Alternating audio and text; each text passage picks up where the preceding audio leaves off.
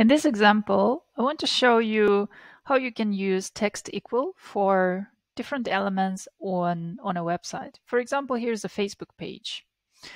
Let me point out what you can use here to address by text. For example, clicking on these tabs, Shop, About, Photos.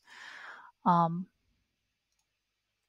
then you can also click on buttons, such as, for example, Shop on Website, or message or like. I showed it in one of the previous videos.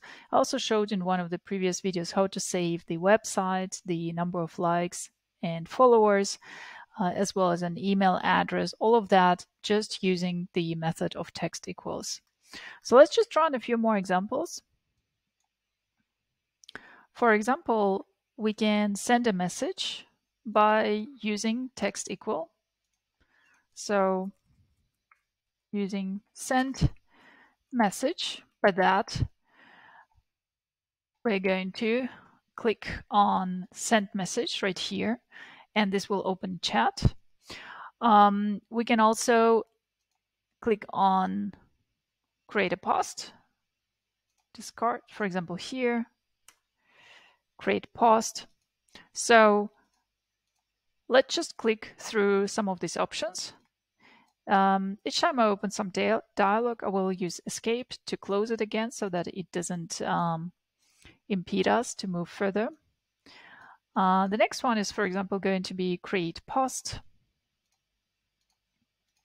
So that would be text equals create post. Make sure to use capital C, capital P. And then do not forget to use escape to close it.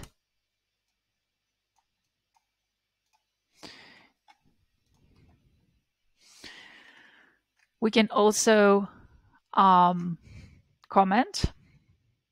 So by clicking here and then writing something down.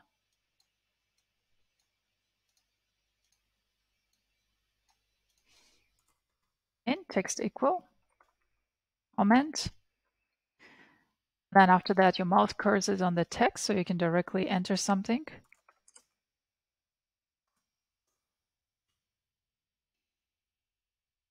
And those are just some possibilities I want to share with you so that you're aware what can be done with text equal, apart from some of the examples that I showed you before.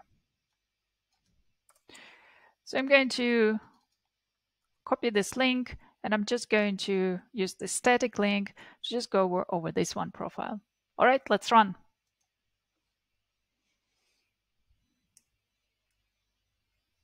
So here the bot opens automatically this profile. It clicks on send message, as you can see. It was a little bit fast, so create post, and now as you can see, it also types my comment into the comments. So to slow down the speed, you can just simply increase the delay.